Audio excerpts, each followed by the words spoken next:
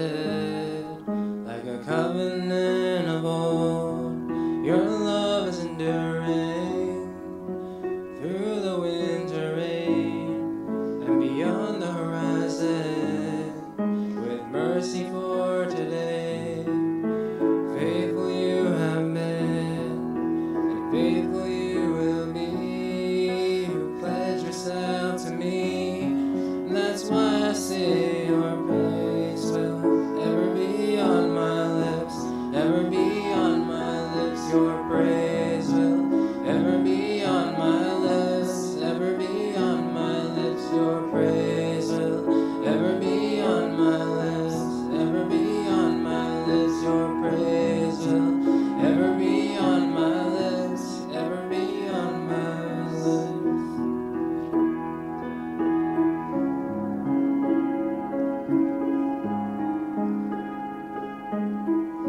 You Father, You father the orphan, your kindness makes us whole. You shoulder our weakness, and strength becomes our own. You're making me like you, clothing me in white, bringing beauty from ashes.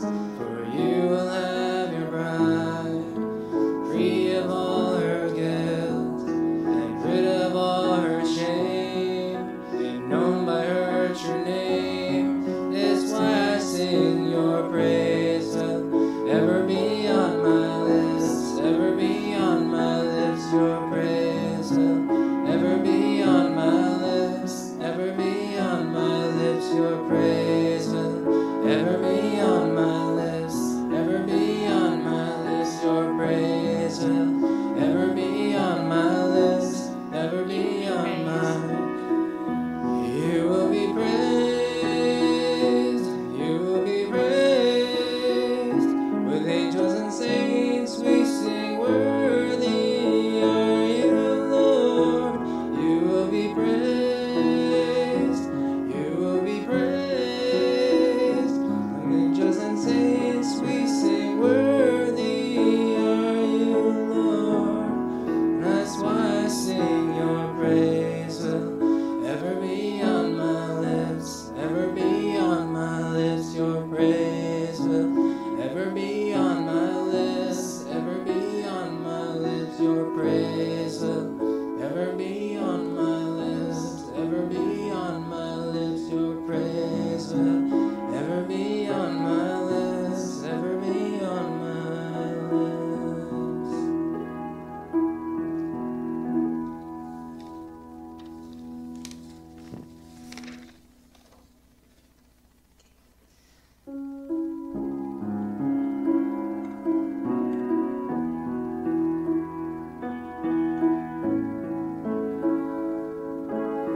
there's a place There's a place where mercy reigns and never dies.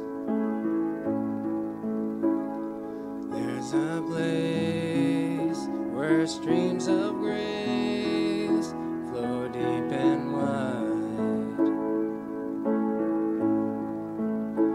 where all the love I've ever found comes like a flood, comes flowing down.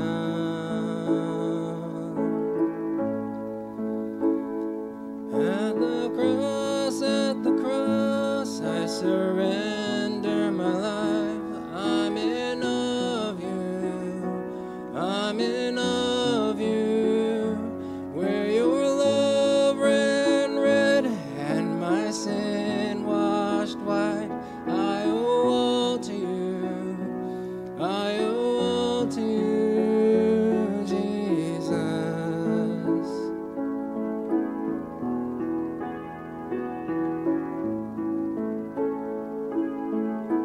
there's a place There's a place where sin and shame are powerless, where my heart has peace with God and forgiveness, where all the love I've ever found comes like a flood, comes flowing down.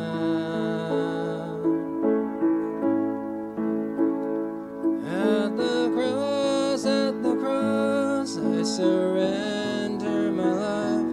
I'm in awe of you. I'm in awe of you. Where your love ran red and my sin washed white. I owe all to you.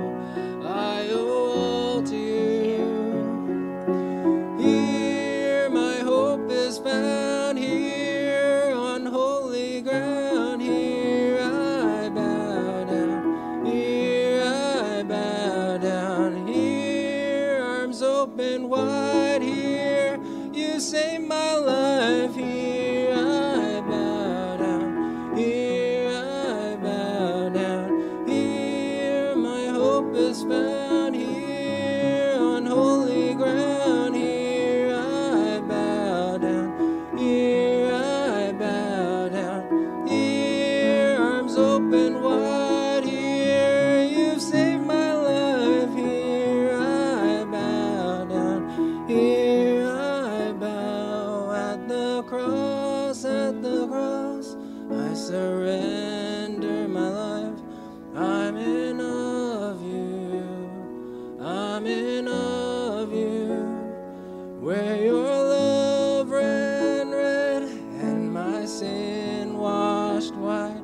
I owe all to you.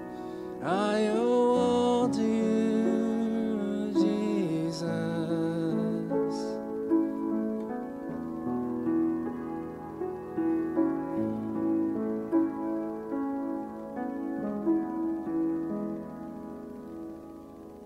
Now's the time for offering. Let us bow down in prayer for the offering.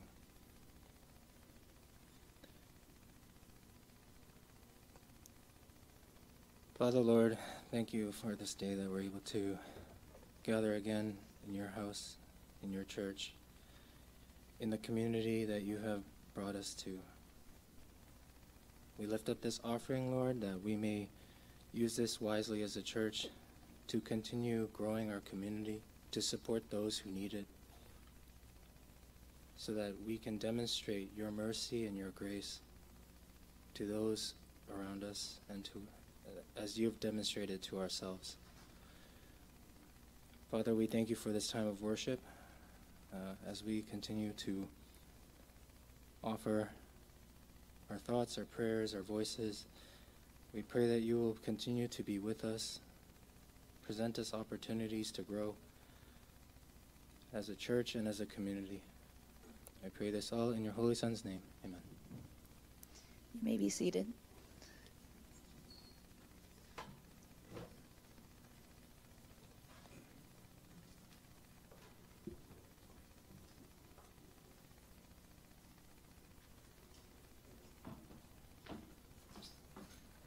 Today's scripture reading is from James chapter 1, verses 12 to 18.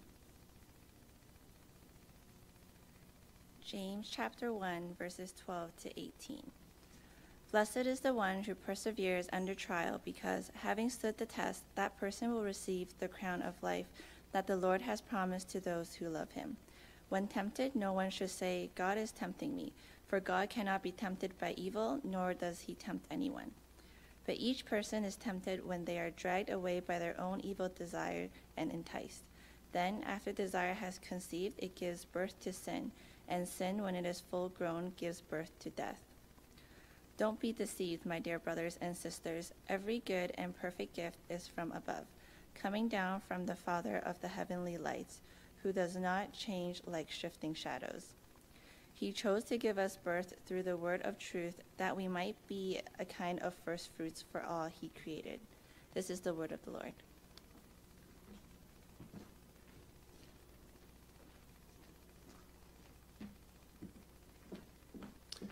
Good morning, everybody. Welcome. I see some new faces. You raise your hand if you are new here today. Welcome. Okay, so some announcements. There's quite a few announcements today, so you should go through your bulletin at home. We have our annual general meeting the end of next month on May 29th. It's right after the Chinese Sunday service. And like last time, it will be a partial virtual online, and some people will be here. There's lots of attachment to the e-bulletin this week. If you can go through, there's a financial statement that will need to review and approve during the AGM, and also we'll appoint the auditor for next year, for 2022 this year. Also, we'll be electing the deacons. So it will be a secret ballot, so that you have to be arranged to come back to church to vote in person. So the detail will be given later. So please look for those details.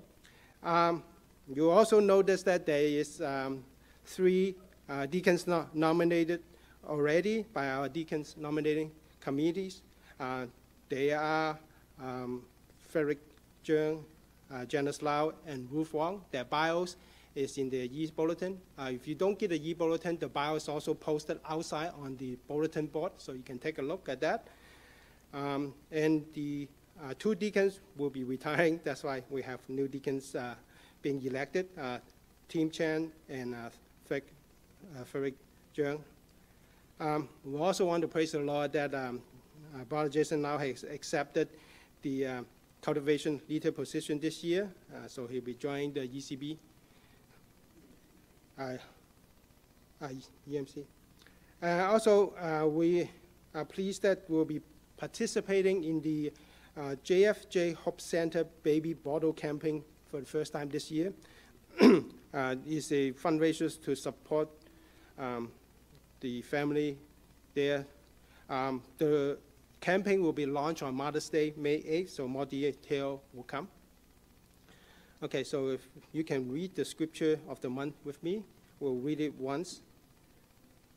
But I will sing of your strength. I will sing aloud of your steadfast love in the morning. For you have been to me a fortress and a refuge in the day of my distress. Psalm 59:16. Okay, so let's join our heart and pray. Dear God, we want to thank you that last week we celebrated Easter. We thank you for your love for us, that you sent your son to die on the cross for us. And not only that, he resurrected to give us the hope of resurrection for ourselves. And we also give thanks for the Holy Spirit you have given to your people, so that we are empowered to be able to glorify you in all that we do. We want to pray that the Holy Spirit will sanctify us, so that we can live a holy life here that is glorifying to you.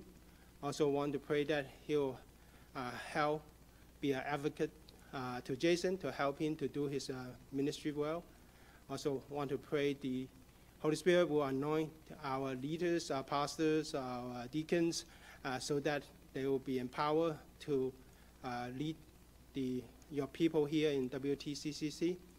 And also want to pray that he will illuminate, help Reverend Daniel to illuminate your word this morning to us, so that we can understand and apply, so that we are able to learn how to face trial and temptation, that we are able to come out in a way that is pleasing to you in our walk.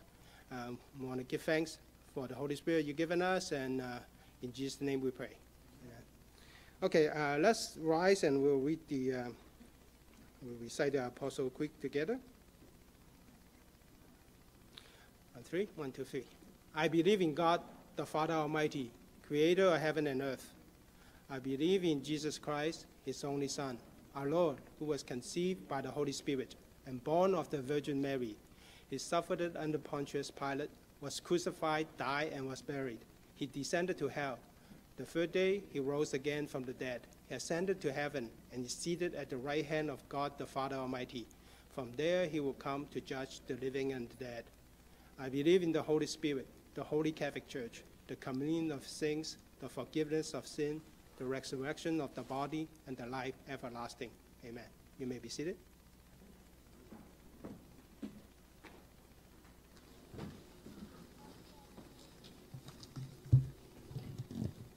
Good morning, church.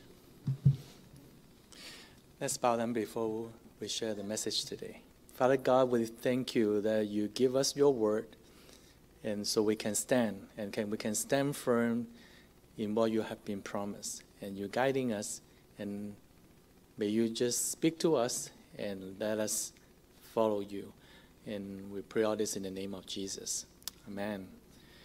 It's extremely joyful to preach this message, especially in this Easter season. When I just put this message along, I always find it is kind of difficult to unpack because I just always find that like it is just beyond what we can do. I guess the problem is we just always focusing on the problem itself, but especially in this Easter season, I guess that's a complete different way when I look into the same passage. Actually, I have been I've been gone through the same passage a lot of times before, but this is a totally different way, and I feel so empowered and encouraging, especially when we look at the word trial only. We would just associate directly to problems or the things that we're coming with. So I would think about a lot of days, especially for the last 2 years. We've been through so many challenges, things that we've been through, especially lately when we've been come with so many people diagnosed with this COVID-19 pandemic. And also suffering from all those kinds of sickness that we think. Seems like I've been in a great crowd of troubles and problems. And the matter is we just don't know how to get through. We just don't know how to get through. And then our focus is when will that be ended and how we're going to get through. And I guess that is not the things that we would like to suggest, because this is not the context we would like to share to you and encourage us to do today. I guess it's more like talking about like what is the goal and what is the whole energy behind, so that we know the whole pictures. And then especially why I'm thinking this is like so important when we knowing Jesus has arisen, like last week we celebrate. And he's alive in us, and so we know that he's in control, and everything is just beyond this cloud of problem. So I just find that this is the backbone of our faith, so lead us to go into this topic, because if death is the end of our life and then there's no hope, I don't think we need to go through this, because what God would like to empower us and what God would like to encourage us is just beyond all this trial and temptation. And I guess that makes this whole topic a big meaning. And why we need to learn this faith at work things, because we just know that we're hoping things in the coming days, and that make the whole topics meaningful. From the previous chapters, I guess we've been through 2 sections of these chapters of James, and we learn about trial could be a good way God has put us in. And in that way, he can shape us to be more godly. And I guess that's exactly what I mean. So I guess the previous 2 sections, when we look the beginning part of James, you've been talked through why it is like a matter. So but the believer will ask James to go through this part of trial with joy, and that makes this challenge even more difficult. So what about I am just trying to define trial a little bit different from what I have been just taught. I give you this definitions of trial, so it will make this whole passage meaningful. Trial is defined as the things which may threaten our relationship with God. I don't know, like, you ever make these definitions of trial? Usually when as my introductions say, a lot of trials will think that we're focusing on our problems, our own feelings, difficulties. But I'm just trying to say this because I guess that's how will help us to focus on what James has been suggested today in this part of James chapter 1. He said, I would suggest that trial is defined as something which may threaten our relationship with God. So eventually, I would make this statement saying that blessed is the one who could persevere under this trial because he could stood the test, and that person will receive the crown of life that God will promise to those who loves him. So eventually, trial, what I have been suggesting is trial is just a way. It's something that brings us closer to God. Bring us closer to God. And then, like, if that things itself, of course, it will harm us. It will cause us some loss. But eventually, that doesn't mean the deep meaning of the trial. The trial itself is just bring us so closer to God. So, if I would like to say, the problem is not we're facing the trial. The problem is we cannot pass the trial, because doing the trial is we need to go through and we get closer to God. That is a bigger one. How could we explain this? Because some people will think that if I'm facing a problem, I will think that I'm complaining, and just help me. Just like what you said, having a problem, the trial itself is just hinder my relationship with God because I just lost the faith. But what I'm suggesting is totally different. What I'm saying is, if you go through a trial, if you just try to get out from it, you just try to refuse to take the trial, as the result, you are not trying to go through what God has endorsed to you, and that is the bigger trial. And that is a bigger trial, because the trial itself is not like just trying to make you feel difficult and make you feel the problem. As I'm saying, this is some things that God just put inside you, your life, and help you to shape you more like him. So, but the trial itself is just a very small square. He asks you to have it. The biggest problem is, would you like to have it? Would you like to go through it? So that's why in verse 12, James says something like this. He will agree with what I'm saying.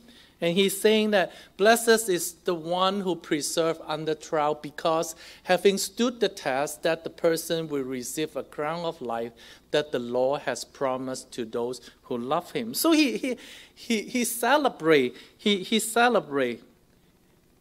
The word blessing is almost equal to the one that we're reading in the book of Gospel of Matthew.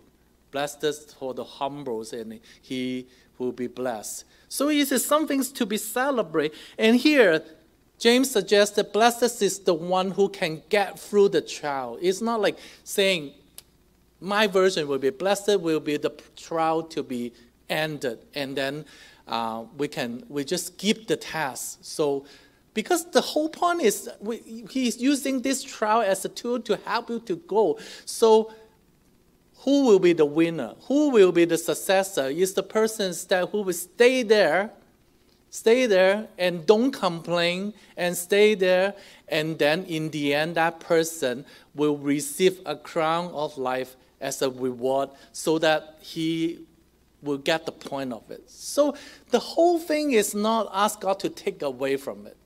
Just don't do that prayer. So the person who, actually, there's a story is almost like when we're reading the prophet of Daniel, and then he just went through his life in Babylon, and then he just being there, no matter that is he is asking to fast, and he reclaim from eating all those fruit from the temple, or he has been thrown into the furnace under the fire, he will be there. He just stay there and then face the challenge. I just don't know how he can do it. But it's just so that he stayed at that point, and he stood and stayed there, and he hasn't have a point to ask God to take that things away. And that is the whole mechanism of it. Stay there. So the reason they could get through the trial and tribulation must be because they have the wisdom from God, and they could see the things from God's perspective. So like, it's not my things. So that is the reason why I set up these definitions of trial. It is not pleasing my will. having this trial is like having me to go further closer to God. I don't know if you can agree with this one, but this is something James would suggest, no matter you will agree or not. So the word test here means that they have passed the qualifications. And what kinds of qualifications? This qualification is having the true faith in God in their life. So this is quite graphic. I don't know, like, you know that it's the real silver. You may wear a lot of silver. But the thing is, who knows this is the real silver? This is not real silver. Excuse me. This is not a silver ring. But some people, if you claim this is like a pure silver, you will just put it into the fire. And I have a story that's a silversmith. In order to prove that this is the real silver, what he will try to do, he will just put it into the fire, burn it, and melt it. And that is not the end of it. So there will be a lot of impurity, maybe some silver, maybe some other kinds of metal. The silversmith will tell you that when you see this as a pure silver in front of you, is when there is a whole bowl of silver in front of you in liquid form, and when the silver, when the silversmith can see his own face from the silver, then he knows that is true silver. I don't know if you understand this metaphor. The metaphor saying that when that is a trial, burn all the kinds of, using the fire to burn, to refine this silver, there will be so many impurities. When all these kinds of impurity gone, there will be some real silver. And that things, because it's almost like a mirror, it will reflect the silversmith's face. And I find this metaphor really meaningful. And it's something like what is here. Is the trial by itself is not trying to make a situation to challenge you, and that's it. He's just trying to make sure that you can pass this test. The qualifications of passing this test is the true faith in God. So no wonder this is in the context of faith at work. You have faith, we have faith in God. But who knows who you are? Who knows who you are? Do you really have that kind of faith? Would that be just because of one problem, two problems, and then eventually you just reclaim and say, okay, I give up, and then I just don't want to believe in God anymore? No. That whole process of trial will just help you to prove that you are qualified. And in the end, what is the reward? The reward is the crown of life. And this is the sign of everlasting life as a reward to people. And at the same time, the reward could be you will have that kind of liveliness live among people. So it's not always that we think that when we go through these trials, okay, after our death and then we have an eternal life. That could be one of it, because you just have that truth, and then you have the faith, and then you believe in it, and then you can hold on to it. So no wonder these kinds of people, they will have everlasting life as we receive the salvations from Jesus. But it's just not so that, because some people will think that James is suggesting when you can go through, you could perceive perseverance and under all this trial, and in the end, you have that kind of life and you can live it out. And that is the other side of the coin. It's not just one side. Your identity just proves that you have that kind of ability, right? And then so that because you can went through all these kinds of trial, and in the end, you can bless people, and you can have that kind of liveliness and bless people. And that could be a procession they can bear for their whole life. But all in a sudden, James just shift gear, because we have been talking about trial for so fast for maybe 11 verses already, and then all of a sudden he shifted gear to talk about temptations. And you may asking the reason why we need to look into trial and temptation at the same times. And have you ever thought about James that we would like to put these two topics together? when I was there, I had been asked these questions, and when I was like in a youth group, and my counselor asked me this question, I still remember, because I thought that I can dissect this question really well, and I don't know whether that could be your answer. And I'm saying that trial is from God and temptation is from Satan. I don't know, like that will be it. But I guess that James may know that a lot of people like me, and then I just think that, okay, we know that bad thing is from Satan and a good thing is from God. But what's the point of knowing all these things? And that is no source of power and no solutions. And I just don't know how to resolve this issue because I just know it. But that's because we just have not a very clear picture about what is the relationship between temptations and trial. I don't know whether you... But after I read all this, I just want to lay these pictures to you. And this is my understandings about the relationship of trials and temptations. I don't know whether this is my homework after all this passage. And I just want to show this picture first, and then we'll read through the things, and that is kind of repeating what I'm just trying to say. So the blue box is almost talking about God, and then he's talking about God's plan. And then we, at the yellow circle, and then we have our own desire, and then we have been put into this things called trial. Of course, why I need to put the God's plan there, because we know that the whole trial thing is trying to accommodate what God has been planted for us, just like what I'm saying. It's not just try to torture us. It's just try to move us up and then into this trial situation. Everybody, God allowed us to go into trial.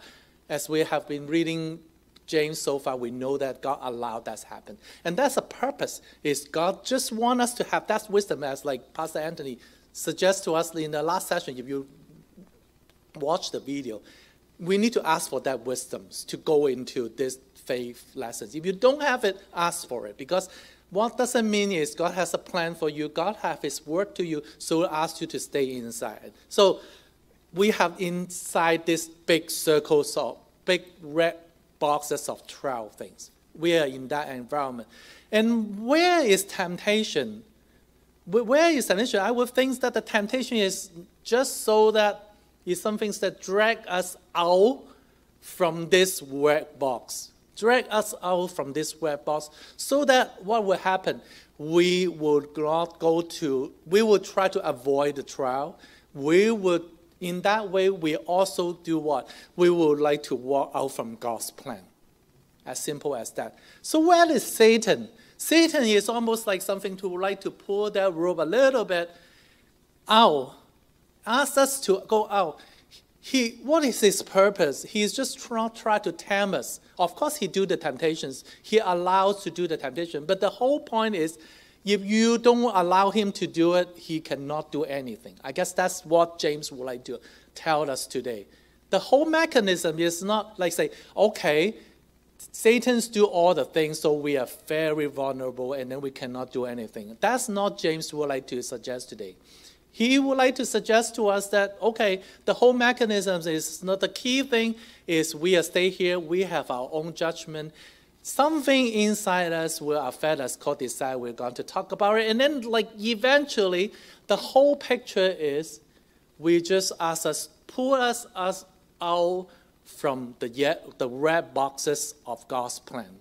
And eventually we walk closer to somewhere, maybe Satan, maybe in the big green box outside, which is outside the red box.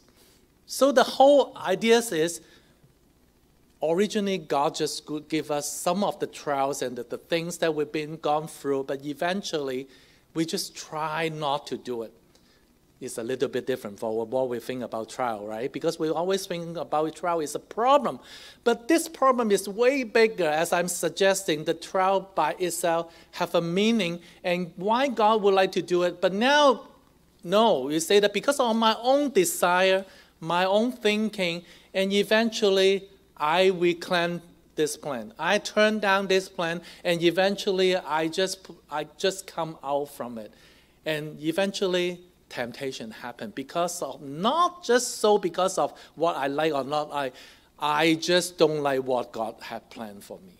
And then eventually I just come out and being tempted to somewhere, maybe Satan, maybe the world, is just so that anywhere outside God's plan. I don't know whether you will like these things, because it's like, so that makes temptation become something, if you will like make a statement that temptation could be something like a mechanism to drive out from the trial. So no wonder James would like to connect these two ideas together, because trial may be some things that we don't like, but it's a good thing. But the temptation is the things that help us to ask us to come out, and we are no longer with this plan anymore. And that could be a very, very, very difficult situation. And some people may have this statement like that. Often when our circumstances are difficult, when we find ourselves complaining against God, question about His love, resisting His will, and at this point Satan will provide an opportunity for us to escape the difficulty, and that opportunity become temptations.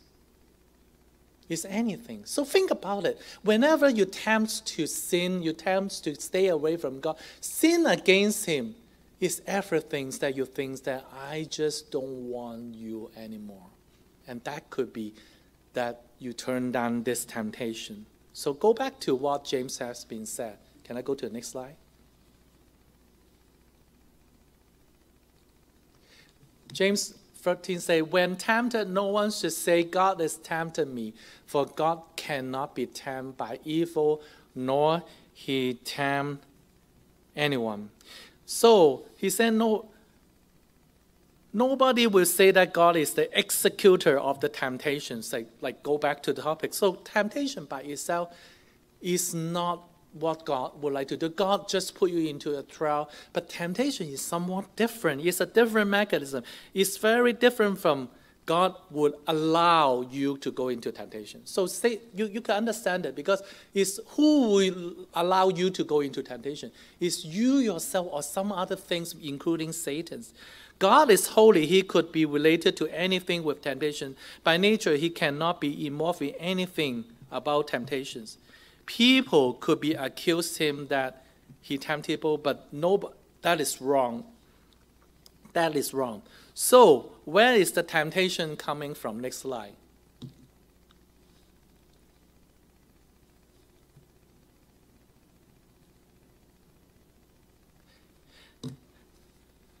But each person is tempted by when they are dragged away by their own evil desire and attracted. So, very clearly, it's a decision inside. Each person, we know that there's something fair. Every human being could be tempted in some sense. It could involve Jesus Christ. He could be tempted too. So many people. But dragged away by their own evil desire is the problem. We can see very similar words before here. Verse 13 mentions that God could not be the source of or the designers of temptation. Instead, our own evil spirit, pleasures, could be the source of temptations. That is almost like a seed here. Desire emphasize of the things that our heart longing for and focusing at. Hungerness emphasize on the intensity on this focus. So sometimes we just hunger. And the hungers are so strong. And that is a hungerness in our heart if there is no law, and we will go effortlessly to our own desire. Think about it. If we, just like the picture suggested, we have one side have God's plan, but on the other hand, we just don't like it. That is no words, no God's word inside, no wisdom inside. No wonder sometimes we just swing to the other side and just rely on our own desire. And we just try to get away. And that make a very strong thing. So in the end, who put ourselves into the temptation? Here. In the end of the whole mechanism of trial, we just don't like it. So that's why in Proverbs 4:23, next slide, please.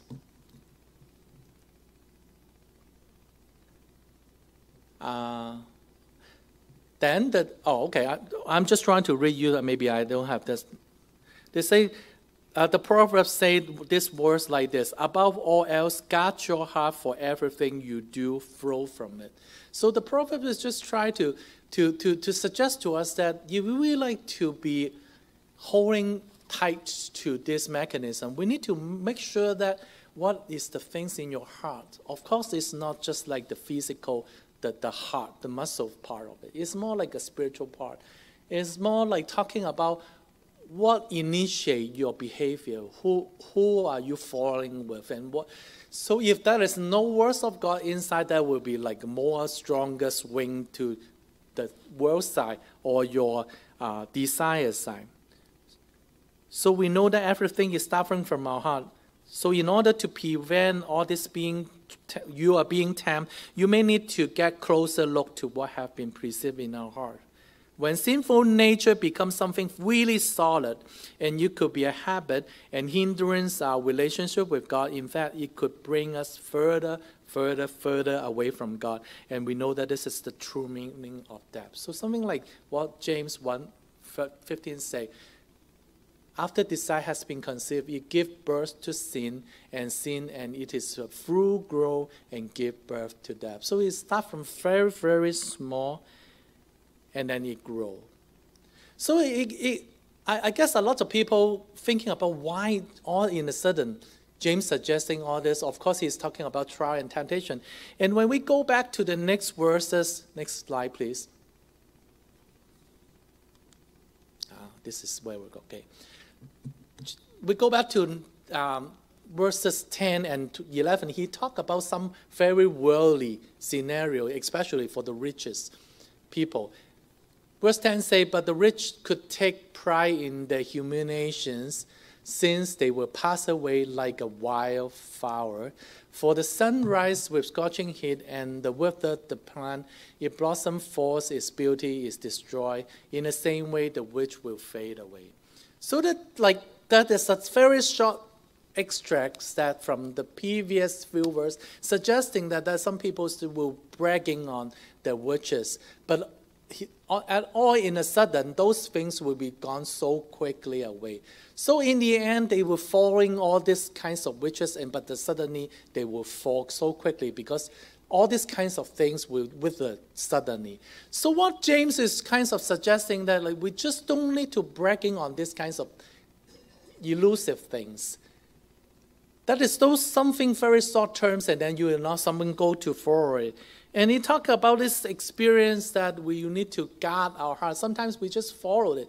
If you would like to brag for something higher. Don't brag of something that's this low. So what is our higher calling? Go back.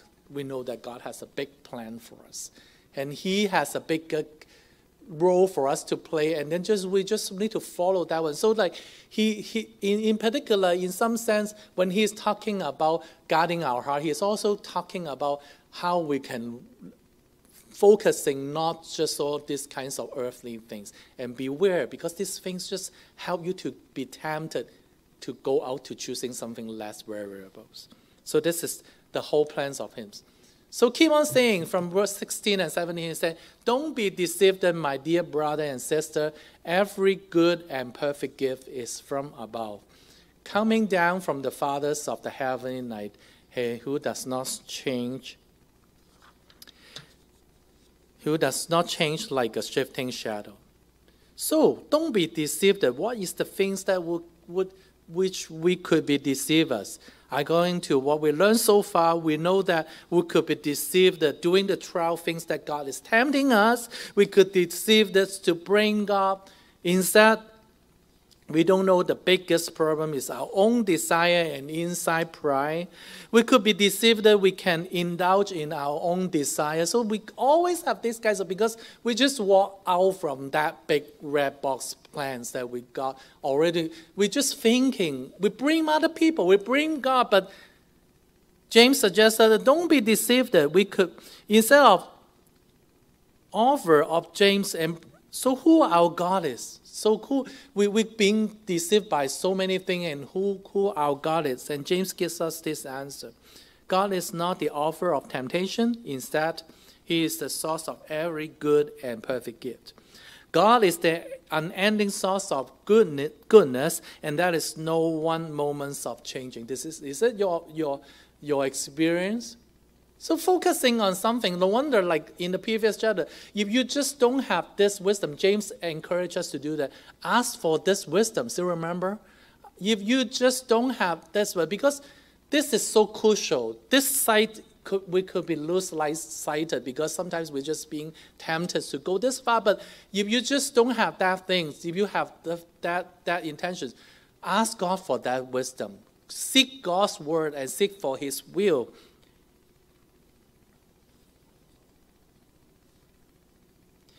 And we could be deceived that also we can indulge in our own desire.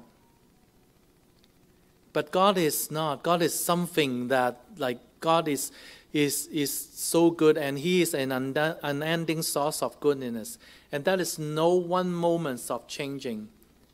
Please, James mentioned, don't make this mistake and don't overlook this problem anymore. And I really do for all these people who don't have the wisdom mentioned in verse 3, and they could ask for it. And James just keep on emphasizing God is the person of goodness, like all these kinds of, like all the good creators. And when I look into this part of the scriptures, when he say that God is so good, still remember in Luke when that is a young man called Jesus good teacher, and who should I receive like? And because he is so good, and he is not just like the definition of good for us so far, and he means perfect. This God is just perfect and could not be missed, and there is no point that we can stay away from him. And he is faithful. God is unchanging. And the metaphor, what James is using is mentioned that he is not like the eclipse. Some people, if you look into the star and the moon, and then you know what's the meaning of eclipse. But whenever that is the earth or the moon is kind of moving, I don't think the sun is moving in our system, right? But when we see the eclipse, we say that like either our earth is rotating or the moon is moving. And all these kinds of things is moving, and they create different shadows on different planets. That make it eclipse. And that is the ideas of changing in the figure of spirit in the passage. And however, God is none of this. So whenever you see something like almost like a shadow itself is elusive already. And then when we think about the eclipse, we're thinking this shadow is kind of rotating and always keep on changing the shape. God is not like any of this. That is, God is the heavenly light, and he is not going to change.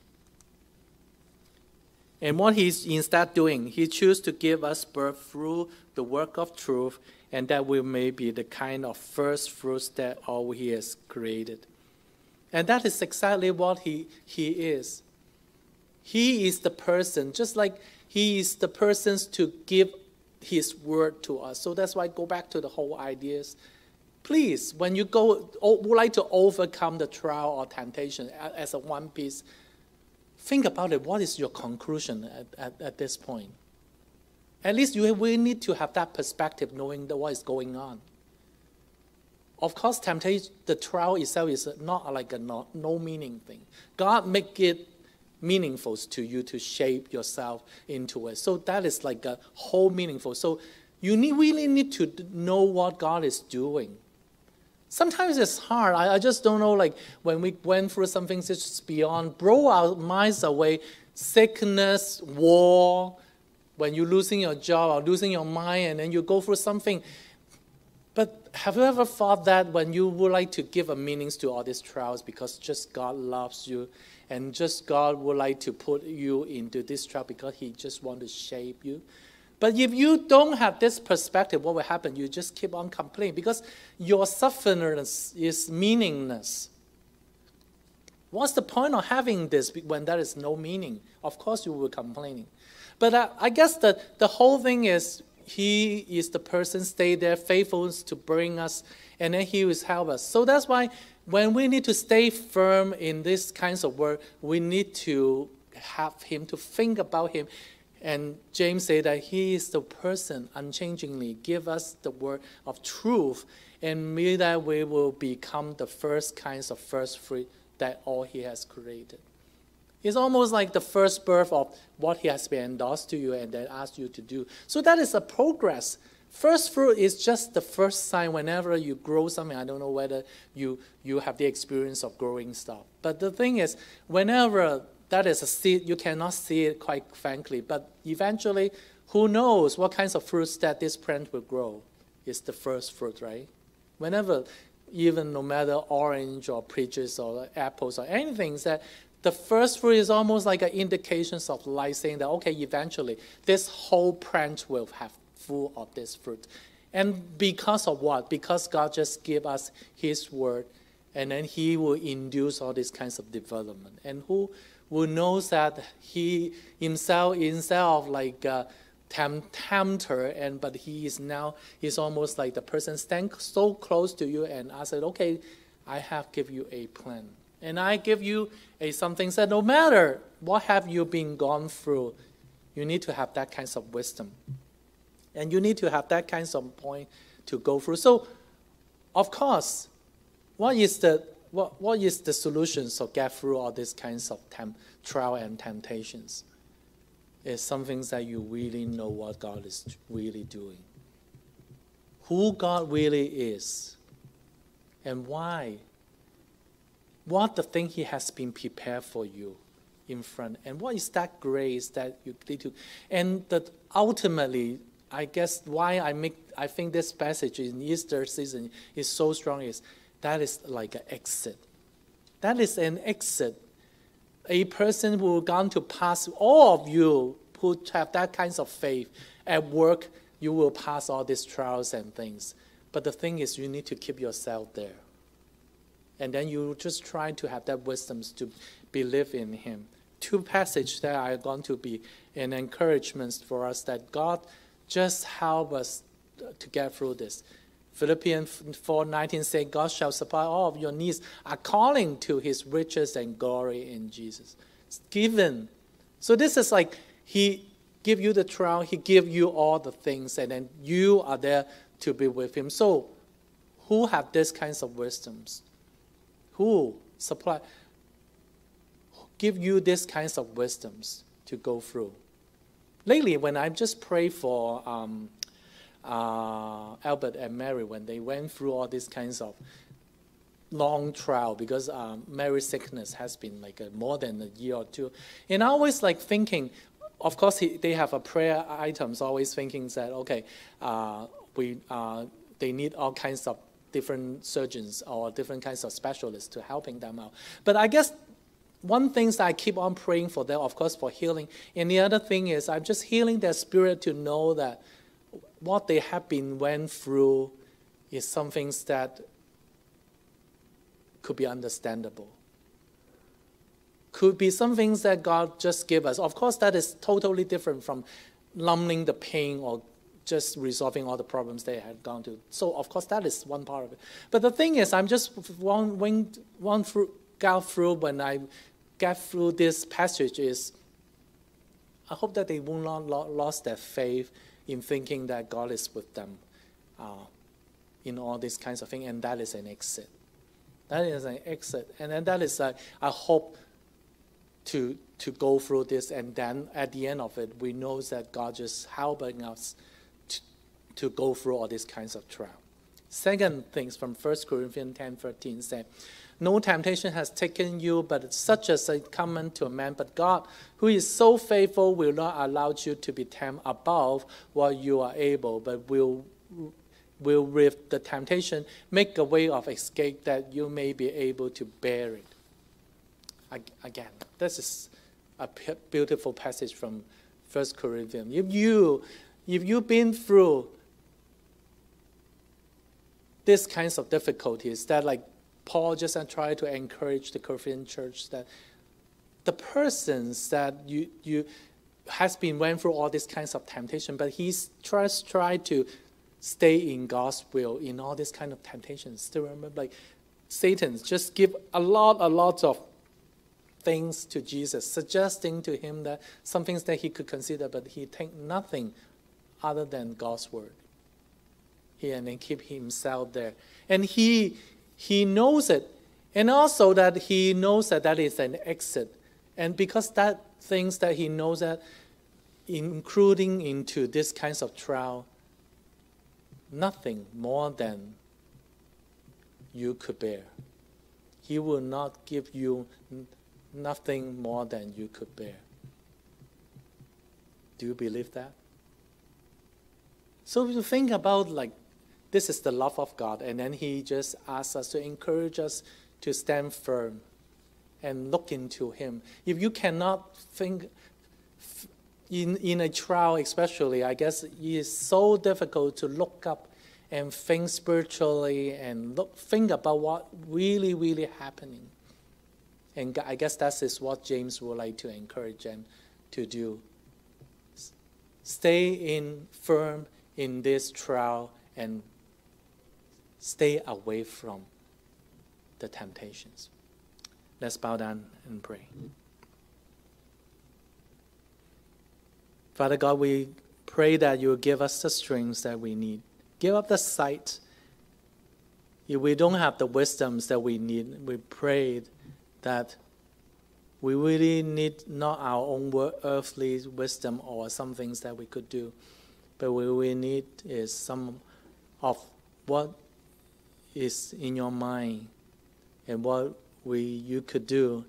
And encourage us when we cannot look up and trust into some things that we're supposed to believe in. In that sense, send us your light and enlighten us. When we cannot lift out our head and have that kinds of faith, we have that kinds of faith to believe in you, help us. And let us believe in you, and we know that we can stay in and stand firm in all these kinds of trials that we've been gone through. Give us the faith that we need, Father. And we pray all this in the name of Jesus. Amen. May we all stand and we sing the doxology. Praise God from whom all blessings flow. Praise him, all creatures here below. Praise him above, ye heavenly hosts. Praise Father, Son, and Holy Ghost. Amen. May we receive the benedictions. May the grace of the Lord Jesus Christ, the love of the Father God, and the fellowship of the Holy Spirit be with you all until to the end of days. Amen. Please be seated. And we'll have a moment of silent prayer, and then that's the end of today's worship.